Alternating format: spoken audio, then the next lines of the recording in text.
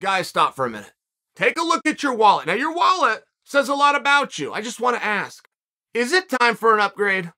Our friends at Ridge are here to help you step up your wallet game. Their incredible wallet is light, sleek, and industrial. It doesn't fold or awkwardly bulge out of your back pocket. It slips into your front pocket. Ridge wallets hold up to 12 cards, plus all the cash that you need. You can choose from over 30 colors and styles. That includes carbon fiber and burnt titanium. It's the best wallet you can buy. You don't just have to take my word for it, because there's over 40,000 five-star reviews. I was skeptical at first, but once I tried it, I never went back to my old wallet, and I'm confident that you're going to love it too. But guess what? No pressure. Test it out for 45 days. If you don't love it, send it back. You get a full refund. If you decide to keep it, and I really think you will, it comes with a lifetime warranty. Go to ridge.com/Chael or just click on the link below. That's going to get you 10% off plus free worldwide shipping and returns. Main event. A lot of moving parts here. A lot of moving parts, right? What's the golden life in rule? Put yourself in somebody else's shoes. Put yourself in their shoes. How would you want to be treated? Put yourself in their shoes. How would you react? It is awesome, and it is something that we should all, and I think we do appreciate that Adesanya, who only has one job, right? There's a bargain here. We've made a deal. Even if we made it with Dana directly, we still made a deal.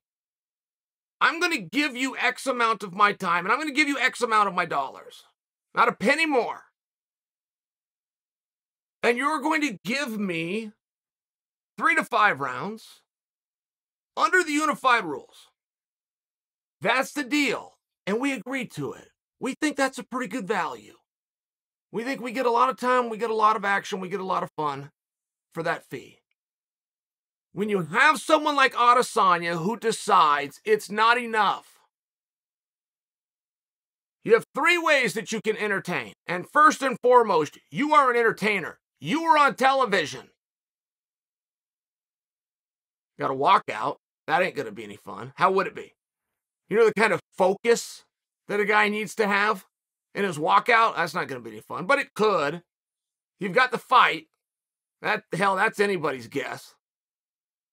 And you have your post-fight speech. Adesanya is the only athlete in the sport who gives you all 3. It's only Adesanya. He will entertain you on the way to ring. Why did that work tonight? He gimmick infringed on the taker.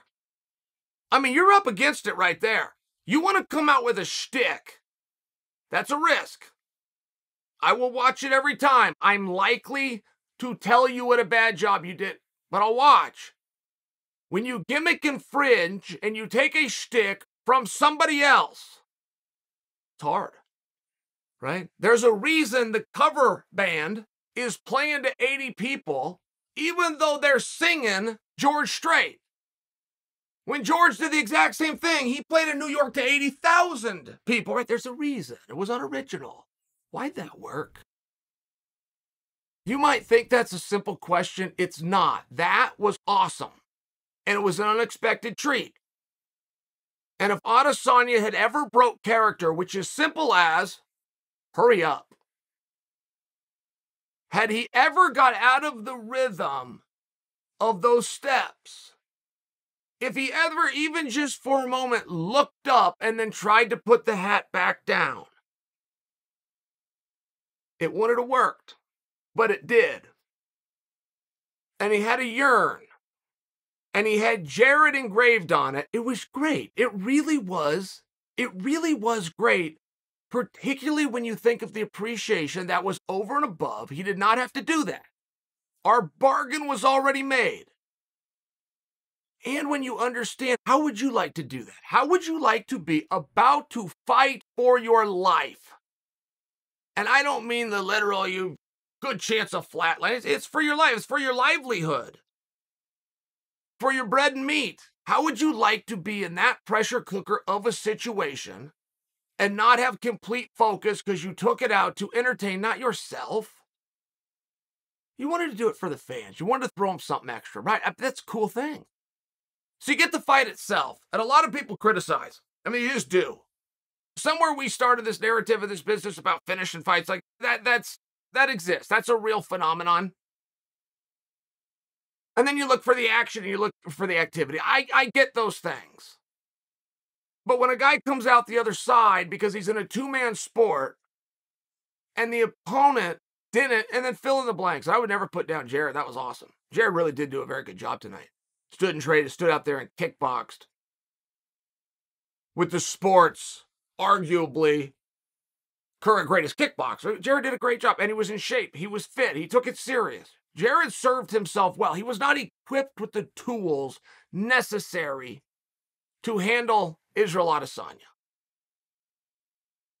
But when you're in one of those situations and you are scared to death, there's a criticism that will go to the winner. I don't know to the extent, and I won't know until about Monday morning, right around 2 o'clock.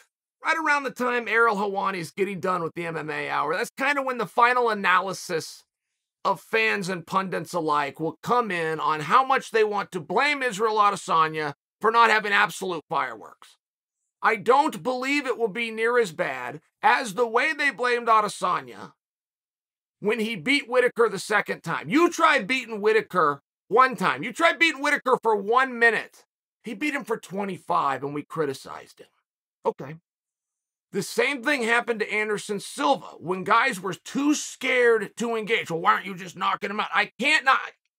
Why don't I just knock you out? Because I can't reach you, you dumb son of a bitch. Step in here and I will knock you out. But we like to put it on them. And I'm only bringing that to you. This sport does not run on great fights. It's presented to you guys and you'll swear up and down that I'm wrong. It does not run on excitement. This sport runs on one thing. One, and I'm talking the business. One thing. Anticipation. Knowing what you know now. Knowing that the last pay-per-view, who was the main event there? Glover versus Prohaska. Knowing that that was arguably the greatest for entertainment, for close and interesting matches, the greatest pay-per-view of all time. Knowing that. And knowing what you know about tonight. We had all these featured fights that we were looking forward to. Knowing that. Take up 3 hours of your time, it's going to cost you $50. Knowing everything that you know now, if I told you you could only watch one card, which would have it been? Because it would not have been the most exciting pay-per-view of all time that was last month. It would have been tonight. Because of anticipation. I can bring you a night of fights that weren't overly exciting, and I could do great business if you anticipated them. I can't do it in reverse. I only bring that to you because I'm not really sure where the criticism of Adesanya comes from, other than from the fact that we're absolutely spoiled. What do you want Adesanya to do? And moreover, if you are going to understand that the opponent is not stepping in and engaging, the opponent is not trying to fight because he's scared to death, the same as the boys were against Anderson. What do you want to do there? You want to put down Jared? He's stepping in there. He's dealing with a freak speed and freak skills, and he's not equipped with the takedown. I mean, what do you want to do?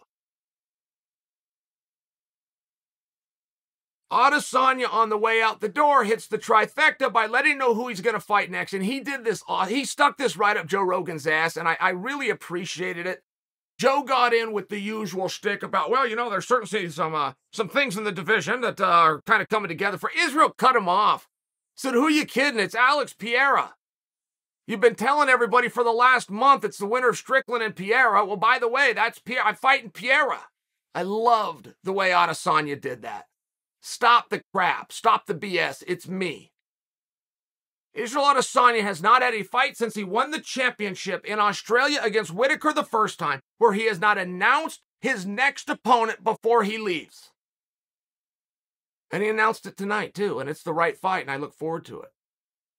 And Pereira is certainly a dangerous and viable challenge, but the mere fact that Izzy would not blink, he would not duck. He didn't blink and he didn't duck tonight with Jared Cannonier. The mere idea that anybody, I'm preaching to you, I know you guys aren't going to do. My audience is not a bunch of dum-dums. But we are going to have people in the sport that begrudge Adesanya's performance tonight. That's not fair. That's not fair at all.